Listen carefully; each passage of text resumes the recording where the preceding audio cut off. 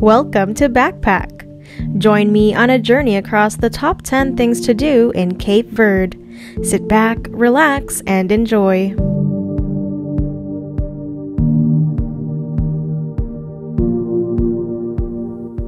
Cape Verde is a magnificent island chain that protrudes into the Atlantic about 311 miles west of Senegal.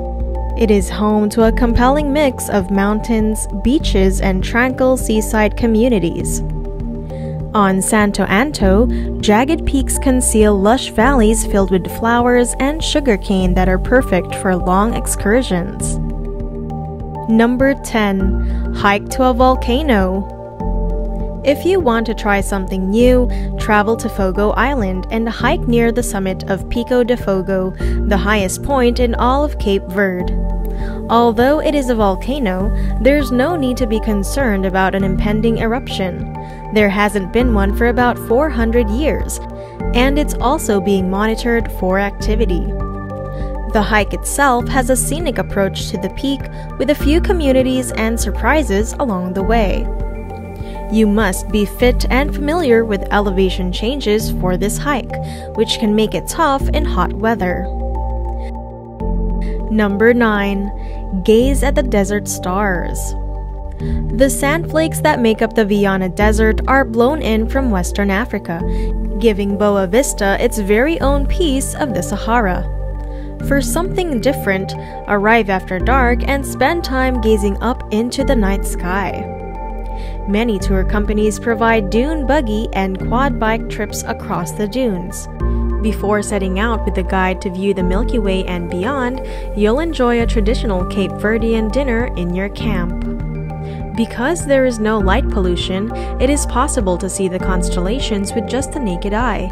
But telescopes are also available, and there are kid-friendly activities too.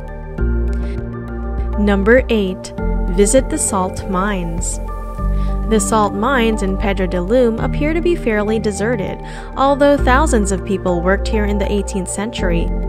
Even though the scenery these old mines have left behind is quite picturesque, one of the main delights of a visit is submerging or floating into the salt ponds they have created. Number 7. Santo Antão Island. Being the second largest island in Cape Verde, Santo Anto provides a good selection of things to do. It's one of those islands much greener and lusher than places like Boa Vista. Once you arrive, be sure to stop at Zozo and travel along the lovely trails that lead from Lin de Corvo to Ju Afonso. Now, some of the routes can be challenging, and you'll need to be well prepared for some of the longer hikes, but I can assure you that it will all be worthwhile. Oh, and don't forget to check out the views from the Delgadino mountain ridge. Make sure to schedule a guided trek if you're unfamiliar with the island. This is the most secure method of exploration. Number 6. Visit the turtles. Boa Vista is one of the most significant sea turtle breeding places in the world, and both the residents and the nation itself safeguard the area. It's crucial to maintain a respectful distance from the loggerhead sea turtles as with any species and never touch them. The best way to see sea turtles is on a scheduled excursion, which you can reserve for roughly €100 at most island hotels. Number 5. Go diving. The waters near Cape Verde are a pleasure for PADI-certified divers.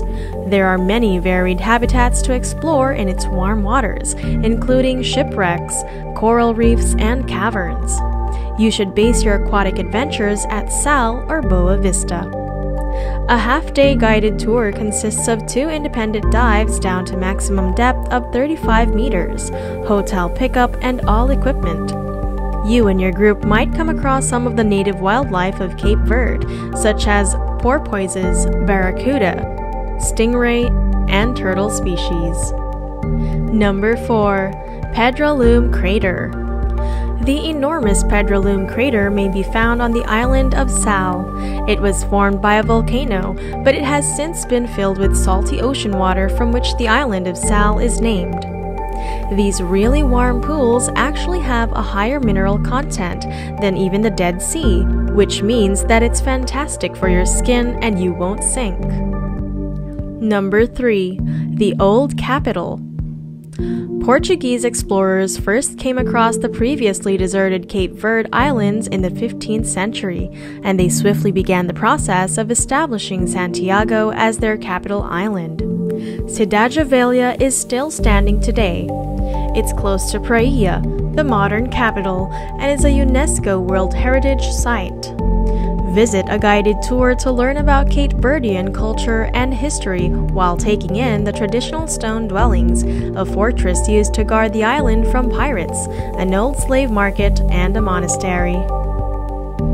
Number 2. Horseback riding at Santa Maria Beach.